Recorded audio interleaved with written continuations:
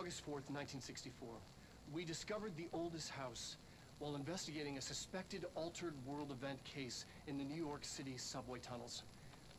The agents found their way up into the building.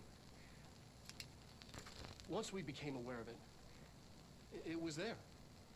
For the rest of the population, it was hiding in plain sight, a slippery blind spot, seemingly discouraging observation. It's a place of power, an ongoing AWE of its own, seemingly adhering to its physical outer constraints and yet constantly breaking the known boundaries of reality. It's unstable, shifting. Note, for more details on control points and the research and process to stabilize and secure the core sectors, refer to a separate presentation.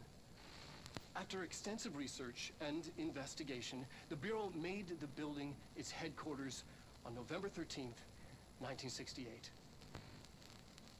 The Federal Bureau of Control was never out in the open. This was always an obfuscated, classified top-secret operation.